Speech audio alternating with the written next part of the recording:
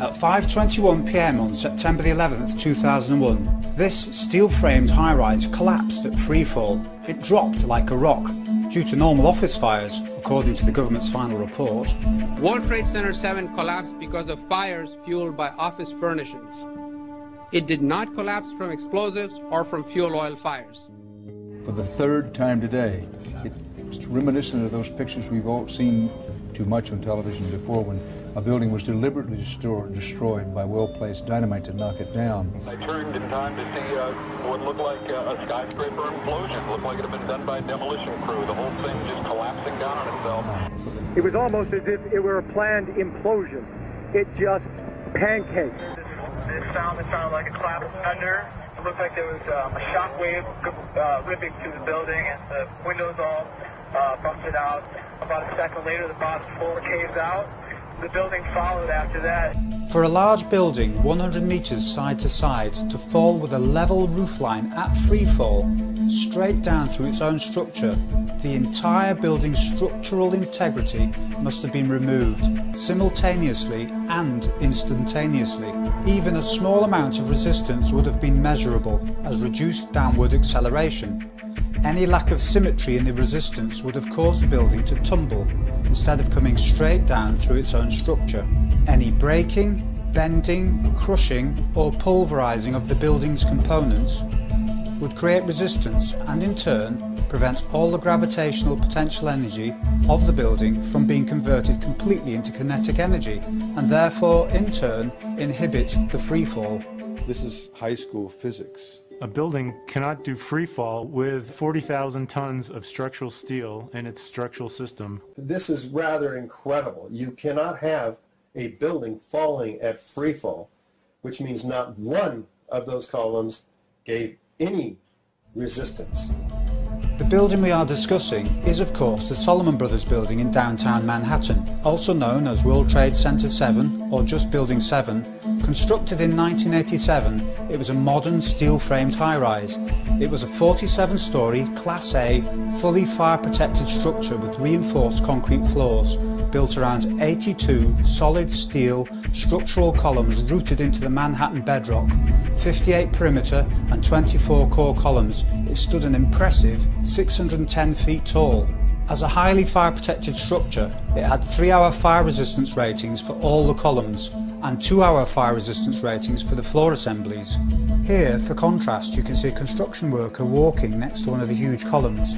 The design was so robust that prospective tenants were offered the option of removing entire floors to create high bays, which was done higher up in the building. But we really couldn't see a lot of damage from this angle, from the north side of the structures. That's why everybody was so surprised when all of a sudden it just fell. This building's destruction was investigated by the National Institute of Standards and Technology, NIST. The simple observation of freefall should have been the starting point for their investigation. They recognised the huge implications of what freefall indicated. A free fall time would be an object that has no structural components below it. But they refused to acknowledge it in their investigation until they were backed into a corner by a high school physics teacher named David Chandler. A student took a video of me dropping a soccer ball from a ladder. I imported the video into Tracker, then marked the position of the ball in each frame. Tracker captures the position and time data from which it can compute velocity and acceleration and graph anything versus anything else, basically. This is a graph of velocity versus time for that soccer ball as it's dropped. And notice that the slope, that this basically is a linear graph when you take velocity versus time when there's a constant acceleration. So as note here, the slope is nearly constant at about 9.8 meters per second squared. Notice how in the end it deviates from a straight line, because as the speed builds up, the drag increases, and so you're actually getting a little bit of a noticeable effect due to air resistance, even just from a ball dropping a few meters like that, okay? So air resistance, as subtle a force as it is detectable. This is a graph for the roofline of WTC 7. Note that for well over 2 seconds, the graph is linear, so the acceleration, similar to the soccer ball, the acceleration is constant. The slope of the linear portion of the graph is essentially equal to the acceleration of gravity within the margin of error of the measurements. In other words, for this building, even though it is falling straight down through its own supporting structure, free fall actually happened. Notice also that there's a sharp onset of free fall.